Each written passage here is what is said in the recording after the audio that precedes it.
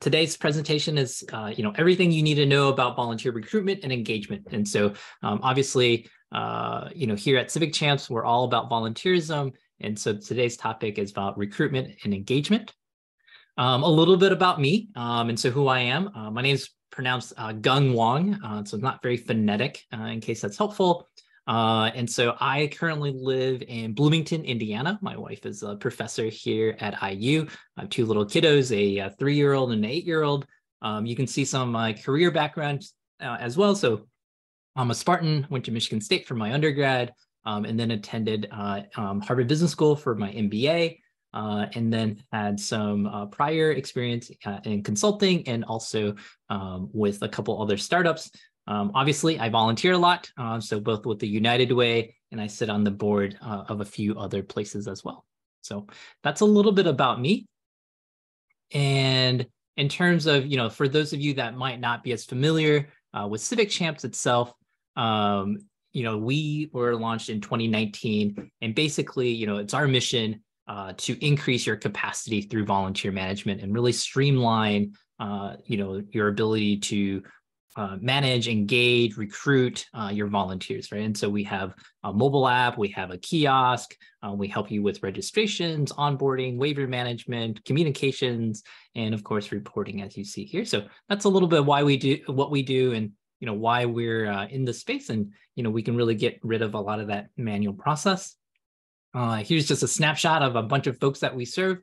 So you'll see lots of bigger organizations and some smaller ones, but this is what helps us learn about volunteer management and sort of, some of the best practices.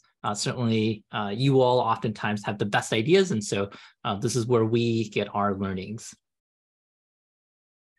We're also supported by some really great people, and so this is some of our advisors and some of our institutional supporters. But topics for today. And so I broke it down into 6 parts.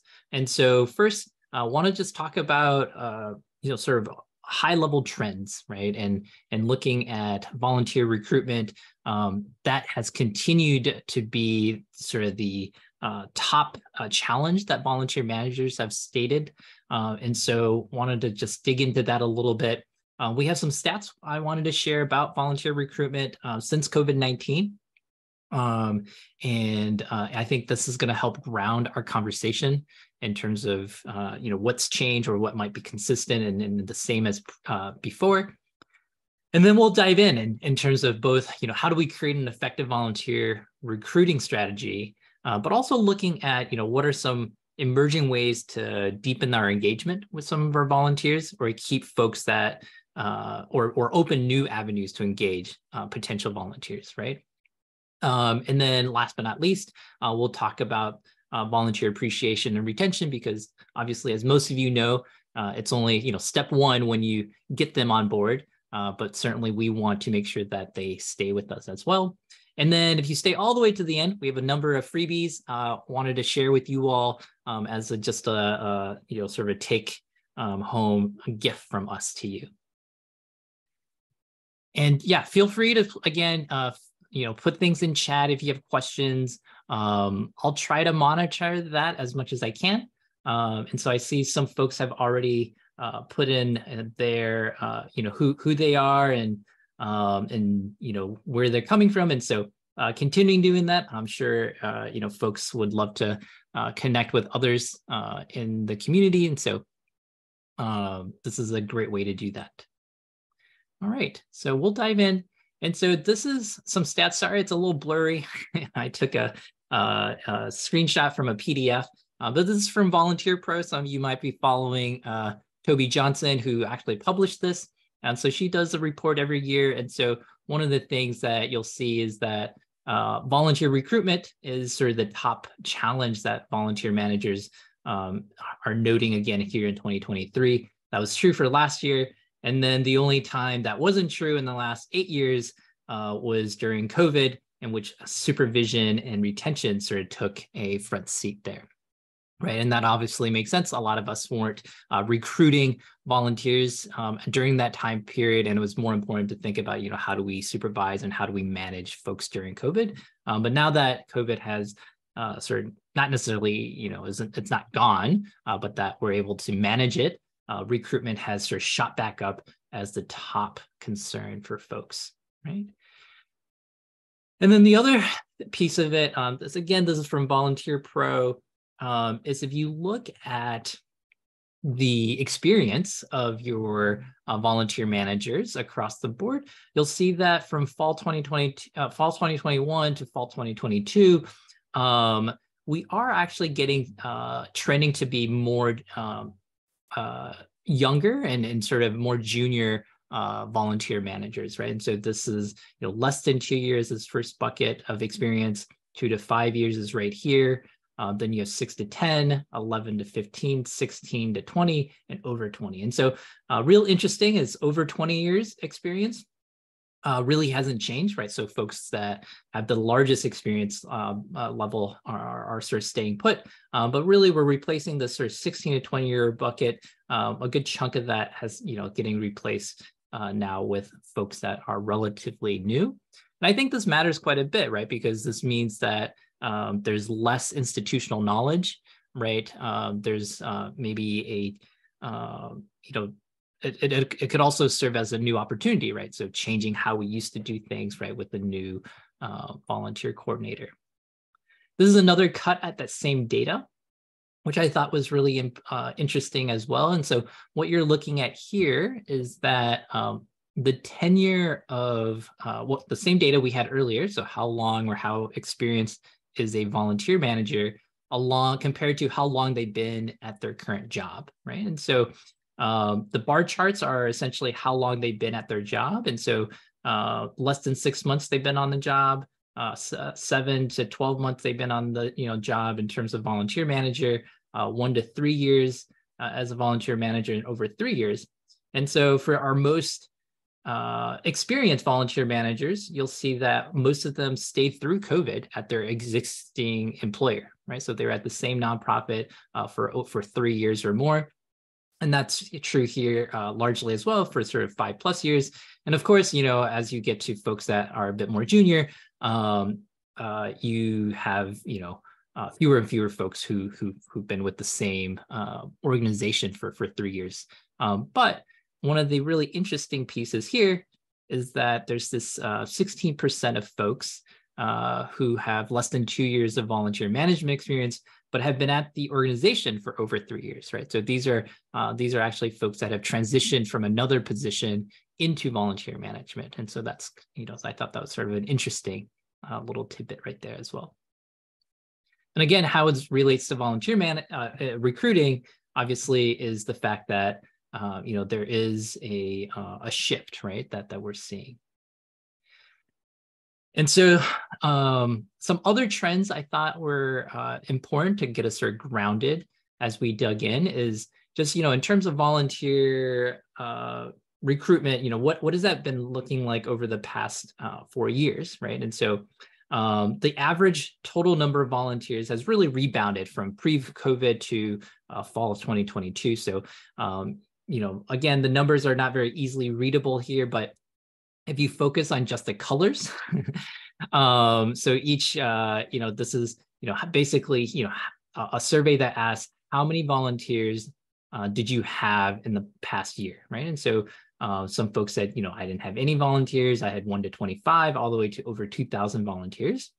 And so you'll see that the thing that's easy to see is that pre-COVID, the sort of the colors and the size of each color is pretty similar to fall 2022, right? Which means that for the most part, organizations have rebounded back to roughly the same numbers of volunteers that they've had pre-COVID.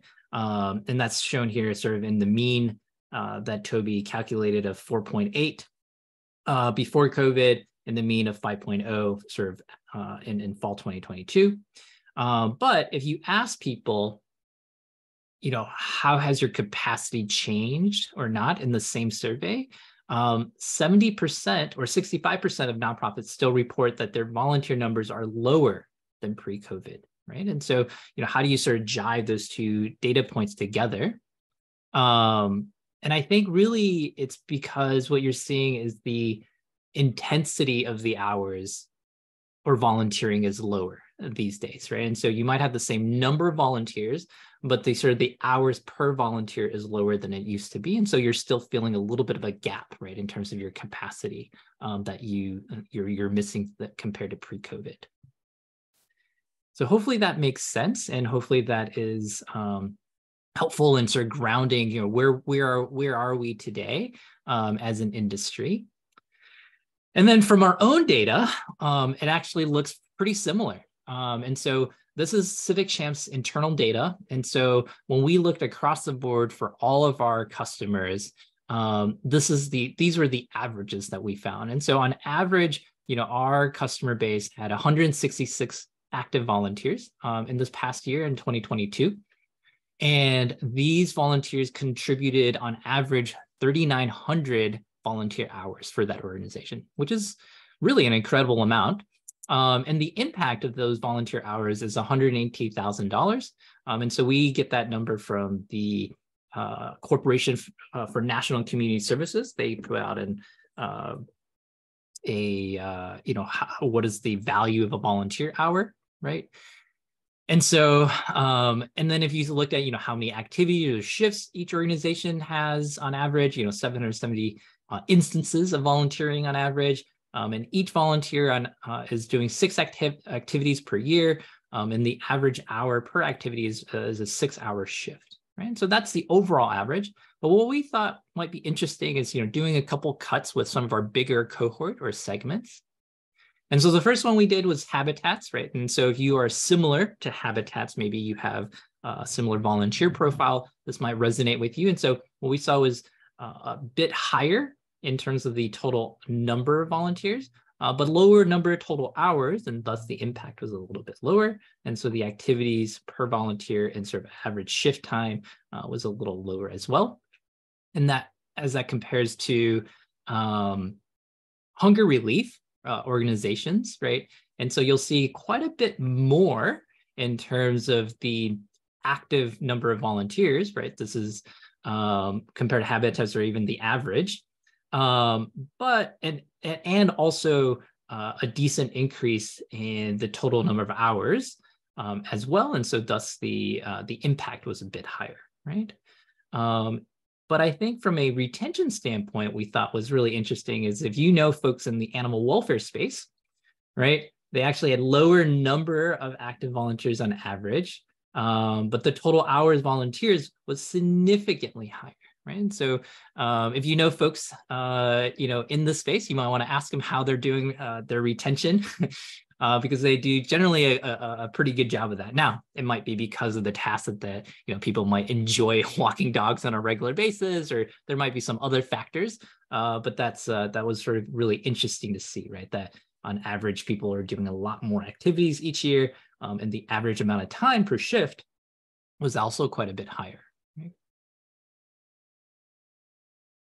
So that is sort of the stats around volunteer recruitment. And so diving into the content, right, and how do we actually create an effective volunteer recruiting strategy? Right? And so I think we'll dive into a couple different things. So we'll first talk about sort of different, sort of the process here, and then we'll talk about, we'll all share some tips as well as thought starters. And so in terms of the steps that you can take, to create an effective volunteer strategy, I sort of had this A, B, C, D, E. And so I think the first and most important is really thinking about who's the right target audience and volunteer profile that you want to recruit for. And you can get very technical with this, and we can, dive in deeper, right, around what does it mean, what does ideal volunteer profile really mean? One way to think about it is thinking from a return on your investment, right? So all volunteer managers are very busy, right? Like there's a gazillion things that you have to do, right? Sometimes it's not even your primary role. You might be a development director that also wears a volunteering hat, or maybe you're a program officer that wears a volunteering hat as well. Or maybe you're part-time because you're a board member, and this is your own volunteering. And so the ability to think about where to invest your time is pretty important, right? Like where do you get the most bang for your buck, right? And that's really why it's important to identify who your ideal profile is. Who are the folks that really resonate with the mission, who are most likely to come and volunteer? And when you try different channels or different groups, right, where do you get the best reception, right, versus the amount of time that you have to spend recruiting them, right? And so, for example, maybe you have a lot of success going to college fairs, right? And you can get a bunch of volunteers from the university or colleges, but it turns out almost none of them stay, right? And so you get a bunch of one-time volunteers that they come, and it actually takes you a bunch of time because you have to train them up, and it's very time intensive. And so if you did a little bit of, it doesn't have to be extensive, but just like some notes and tracking, estimating your time spent versus how much you got out of it, perhaps it compares less favorably to the, 2 or 3 retiree volunteers that you have that come in every week, though, right? And even though there was 50 college students that you got, compared to the 3, it might turn out that that's the best, path for you, and the greatest ROI that you can get, right? And so taking advantage of that so that when you spend the time to recruit, right, you're getting the most out of that, right? And so once you understand who that ideal profile is, start to think about, what matters to them. And the easiest, obviously, is just to talk to them, right? But identify what words do they use when they talk about volunteering, right? Like, hey, why? Hey, Nicole, thank you so much for coming today. A couple quick questions. Why? What brought you in today? And just hear what they say, right? And hear what the next person says that's in that sort of same cohort, because their motivations and how they talk about volunteering is probably the same language and words you want to use when you're recruiting. Right? We always like to hear, people saying that, showing that empathy, if you will, right, and talking to us in the language that we're most comfortable with.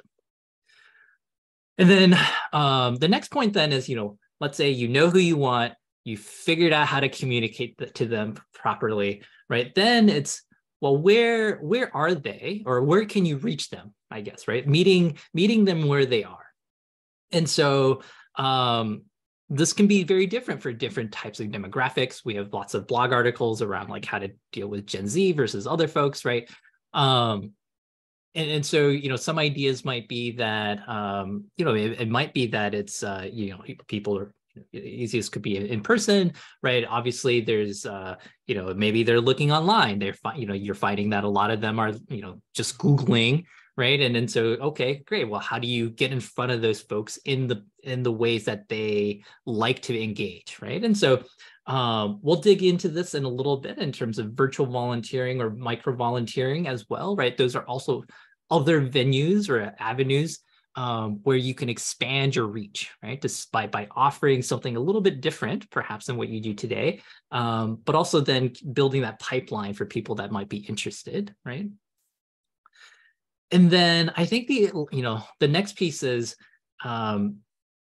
just making sure that when you're doing your recruitment, no matter, who it is, to make sure you provide enough information or descriptions of what is expected, what's the time commitment, where is it, right? And so that when someone has, if you think about yourself as a consumer, right, when you're trying to purchase something, there's sort of a list of mental questions you need to answer, right? So like, how much is it? When can I get it? Right? All that kind of stuff. Is this good quality? And so you want to answer similar questions for your volunteers, right? That are thinking, all right, well, can I do this? Do I have the availability? Is it close enough to where, I need to be, right? How long, is the commitment here from us?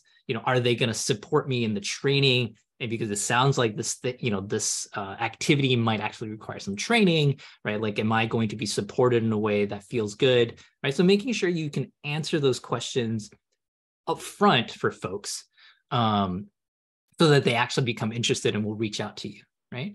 And we, as Civic Champs, we face the same issue in terms of our volunteer managers who come to our website. And so I'm not saying we always do this as well as we could, right? But we have to answer very similar questions for you all to say, what is Civic Champs? What value does it bring? How much does it cost? How do I get my ED to support it, right? That kind of, but taking that same framework, but applying to your volunteers. And then last but not least, asking for referrals, right? Volunteering is certainly more fun with friends. A lot of people do it because it's a social event. And just like employees, right? Oftentimes, if you have a great volunteer, there's a really great chance that whoever they refer is going to be also a great volunteer, right? And so make sure you leverage that with your volunteers. And so here, we won't dive into all 16 tips here. I think about this less as things that you should do, but more as a thought starter. And there's a link. And so once we send this, we dive into each of these a little bit more. And so I'll just highlight a couple so that you can get a sense of, what these tips might be, right? And so one of them we talk about is, pursuing volunteer matching grants. And so we have a separate webinar we do on this, right? But volunteer matching grants are usually from corporations that give, sort of provide donation dollars to match the volunteer hours that their employees have done, right? And the way it relates to volunteer recruitment is one, you can sort of identify the corporations and companies that do that and say, hey, I saw you have a program. Clearly, you want to be involved in the community. Here's opportunities for your employees to be involved, right?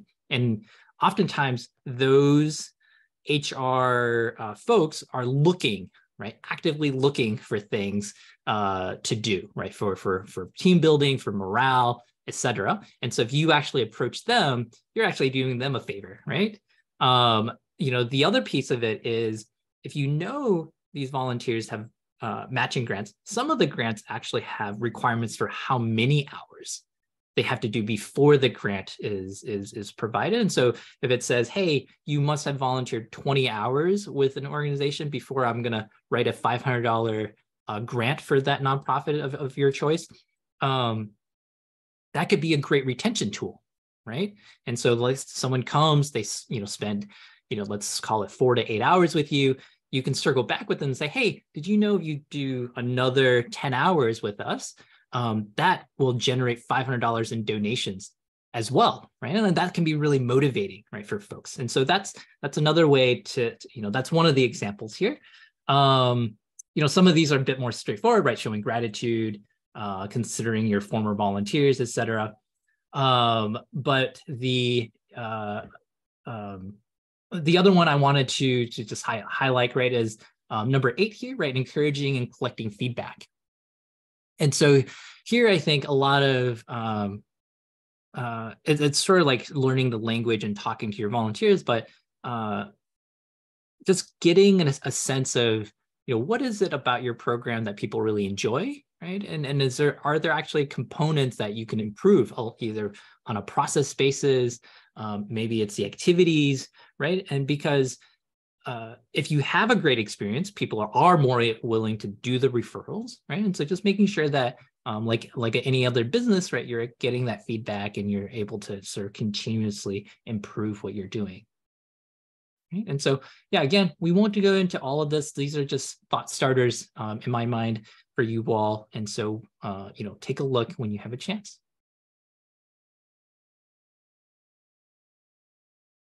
So we'll dive in now a little bit into some emerging volunteer engagement strategies. And so here you can, two strategies or sort of things that I think are interesting that we've seen come up more and more, right? So one is around microvolunteering and the other is around microdonations. And so both of these, the way I think about them is they are ways to engage or stay engaged with your volunteers, right? And so on the micro volunteering, that's really interesting because you're allowing people that maybe don't want to make that full commitment, right, for that you might be requiring for certain volunteering activities or tasks, to say, hey, I want to show some level of support, and maybe I want to sort of dip my toe in the water, and you're giving them that opportunity to do so.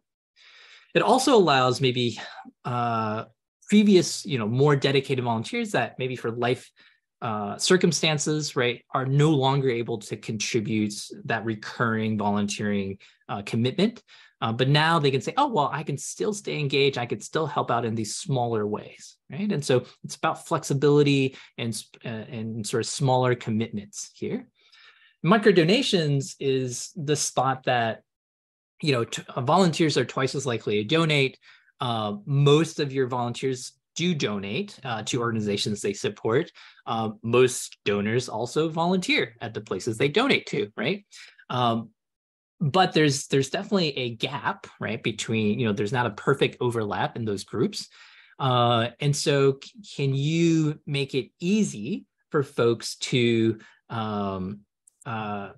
provide that, next level of support, right, in terms of not just volunteering, but also, giving financially as well, making it easy for them. And it's a different way to engage that audience, because if you think about your organizations, most of you all probably have mailing lists or email lists that are just for donors, right?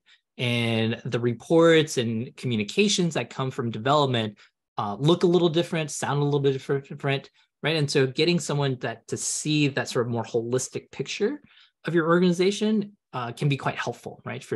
Right. And also provides your development team with, sort of a new point of contact here, right? Oh yeah, and I see, Amanda, you have a couple suggestions on micro volunteering. That's awesome. Thank you for sharing that. And so here's a couple examples on micro volunteering, right? And so on the left are activities that are more characterized by their flexibility. And so maybe it's like sorting donations or materials, right? So almost all of these require little to no training. That's another key component of micro volunteering. Maybe it's picking up or dropping off items, right? Something you could do on your way home, on your way to something else, right? That people can help with. But not people. Obviously, you need to be vetted, and there's a lot more requirements if you're transporting people. Feedback on marketing materials, right?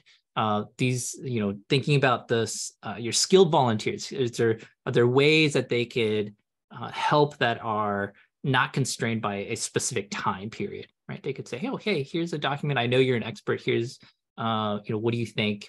Translation sort of sits in that similar bucket, right? It could be in real time. Maybe someone's willing to volunteer over the phone, right? If you have someone come in that needs translation and they say, hey, yeah, when you see someone that speaks Spanish, speaks Chinese, whatever it is, right, give me a call.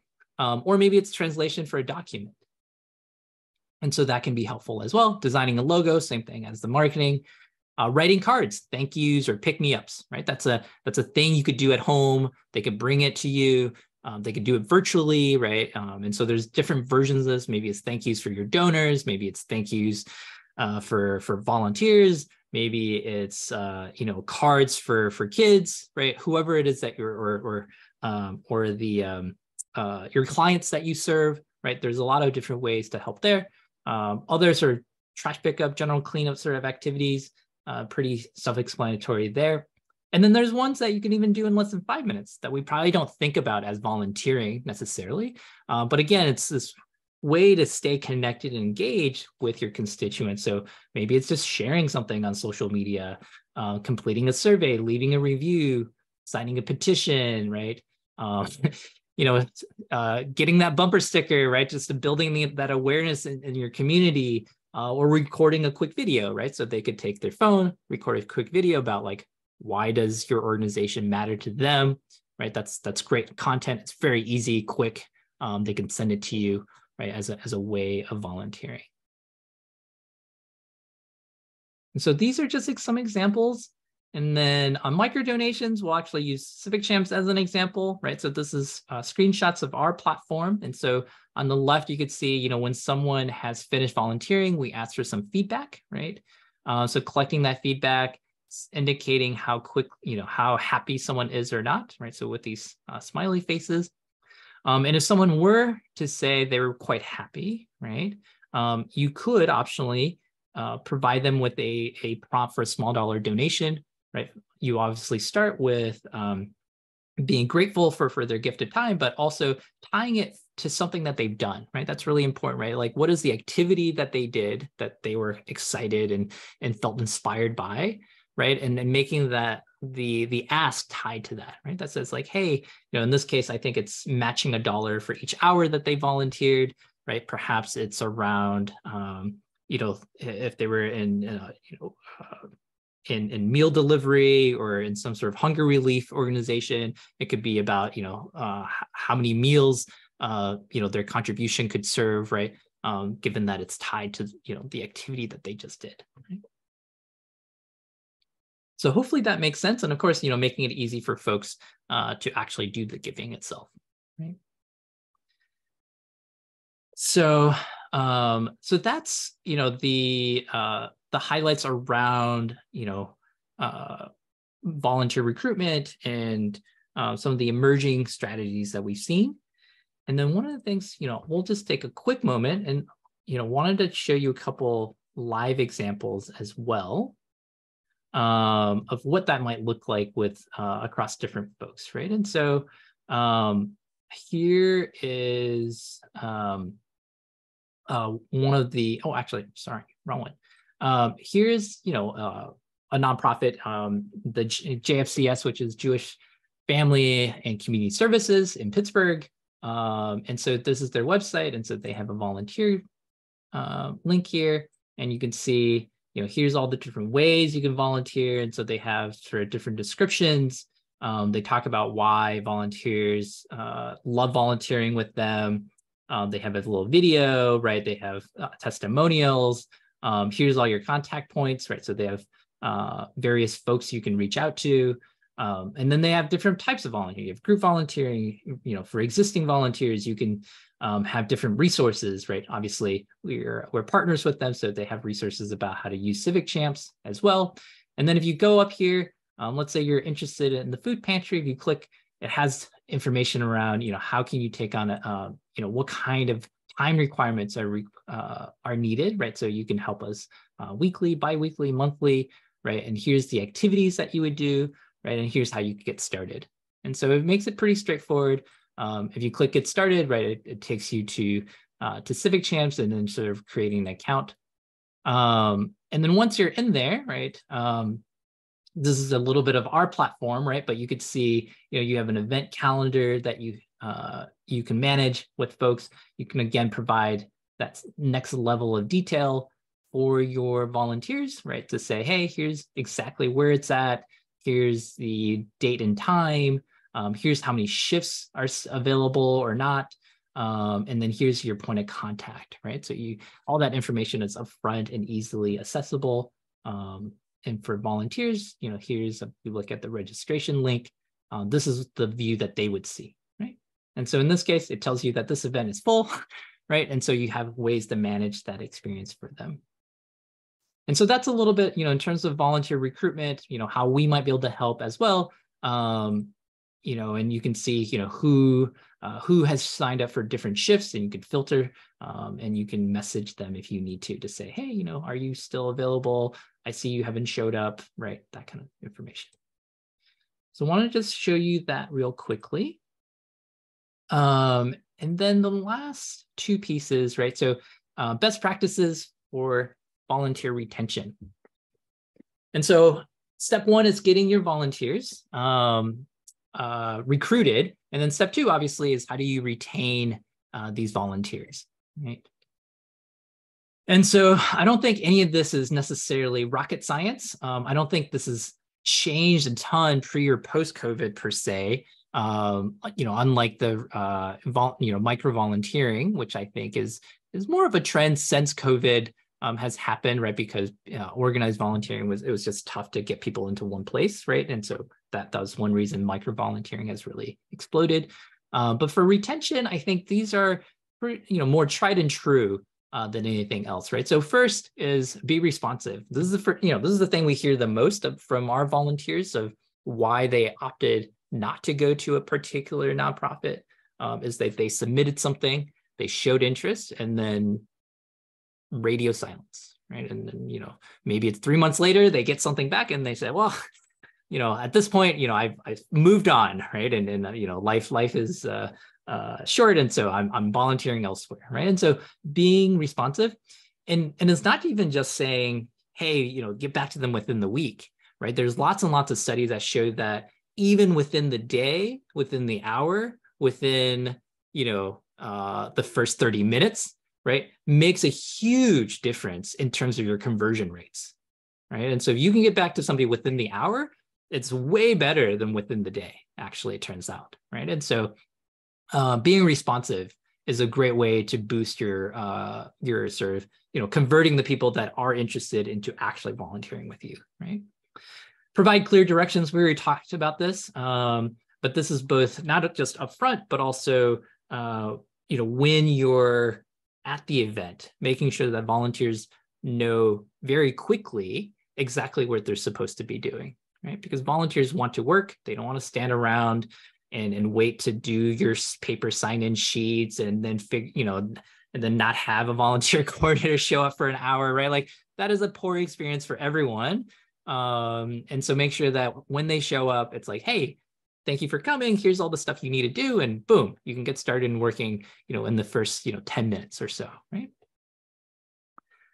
Collecting feedback, we talked about this, right? Obviously, to retain your volunteers, you want to make sure that anything that might have come up that is, that you need to address. In our case, we have that smiley face system, and so you can quickly glance through to see if anyone has a sad face and reach out to them and intervene. You can show appreciation, right? Of course. And so this is, I think the best is obviously in person, right? Just walking up to them and saying that how much you appreciate them. I think lots of folks still do the thank you cards. I have some recommendations as well in terms of tools, perhaps, that I can put here in chat. And so a couple of them that I like are ThankView is a good one. These are little video recordings you can send out to your volunteers. Kudo boards is another good one. Not board, sorry, I think it's Kudo board. This is maybe for your board members or more dedicated volunteers. It's a group thank you that's digital. And so you could put like pictures and quotes and have lots of people sign it. And so it's a nice way to show appreciation that's a bit more unique as well, right? You can, of course, feature them, right? And so if you have a newsletter, this is not super hard, right? Take a picture, do a little thing about them, maybe ask a couple questions like, hey, why are you involved? What brings you here? Why, what would you like to share with other volunteers, right? That kind of stuff. And just to make them feel like they've been heard. And then the last but not least, and again, I don't think this happens nearly as often, right? Which is just ask people to come back, right? I think the automated version of this is fine. It's better than nothing. But if you can catch them in person, right? Especially your first time volunteers, and just say, hey, Carrie, thank you so much for coming in today, right? Hopefully you had a great time. Oh, that's great, blah, blah, blah, right? You have a little chat. Yeah, and what availability do you have? Do you think you can come back again to help? I'll just say, yeah, right? And then maybe even book them, right? For their next volunteering, right? I wouldn't be shy on making that ask, right? And getting on their calendars, right? And so everyone's busy because the moment they walk out of your door or your facility, right? Your organization's priorities is going to drop, right? Because they're on to the next thing that they're supposed to be doing. And so while you have them, right, take advantage of that. And then, and these were just a couple of the ideas we had, but I put in chat as well, but we don't have to dive in too much. And As promised, though, I did have a couple freebies I wanted to share. And so, like I said, we're going to, we're recording this presentation. We'll also share out all the slides with you. And here's my contact info. If people want to stay in touch, feel free to reach out if you're interested. But we have a number of free resources here. And so we have some guides that we put together that dives more deeply into recruiting. We have this framework around language market fit. So we talked a little bit about that, right? What language does your your volunteers use? And this has a bit more of a framework that you can actually use, right? Step by step, exactly how would you execute on that? How to engage volunteers and donors of every generation, right? And so just talking about, hey, here's some differences and preferences from your volunteers in terms of how they like to be engaged. And so that could be useful there. And then 10 ways to, for your volunteers to feel appreciated and to boost retention, right? And then here is the other freebie, not freebie, but we're a benefit corporation here at Civic Champs. And so we were super excited over the past month or so to actually launch a partnership with TechSoup. Those of you that don't know TechSoup, it's a fantastic resource.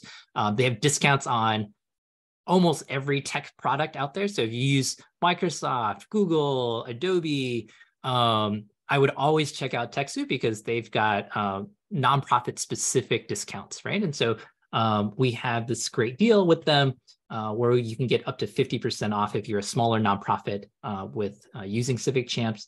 And so you can learn more here at Civic Champs /TechSoup. And if you want to learn a little bit more about us, you can book a video or one-on-one demo with us. So some of you may not want to talk to a live person, and so you can just watch the video. Others may want to get some answers, from questions you have. And so a live one might be better there. And then, and I see we have a couple questions here. And so let me see. So Vince had a question. What is the time frame you use before making a volunteer inactive, i.e. quarterly, 6 months, 1 year? Vince, for us, we think about it on an annual basis, typically. I think most of our organizations likewise think about their inactive volunteers on an annual basis. That's how we charge, right? So no one pays for inactive volunteers with Civic Champs, and so we do that piece annually as well. You can certainly, I think if you want to take it to the next level and think about it from a volunteer retention standpoint, certainly the analytics could be really powerful if you see someone that has consistently volunteered but has now sort of suddenly stopped for whatever reason, and you want the ability to flag them and reach out to them. So maybe they're not quite inactive yet, but you want to be proactive. That could be a really neat tactic to employ as well. And maybe in that case, you probably don't want to wait for a full year, but maybe you want to look at a report or the ability to say, hey, when was someone last active, and look at reporting there. And so, for example, here we'll just show you in Civic Champs. And again, I know lots of folks use other platforms, and so, but this is a way you could do it on our platform. And so here, what you're looking at, at the top, you have all sort of your summary data. Each row here is a volunteer. And so last activity is one of the columns we have. And so, for example, you could say, hey, when was someone last active, right? And maybe filter by that. You can even say, I want to, I want to filter by, people that have a certain number of hours. And then I want to see, when was the last time they were active or not, right? And so that could be a good way to keep your volunteers, right? Yeah. Any other questions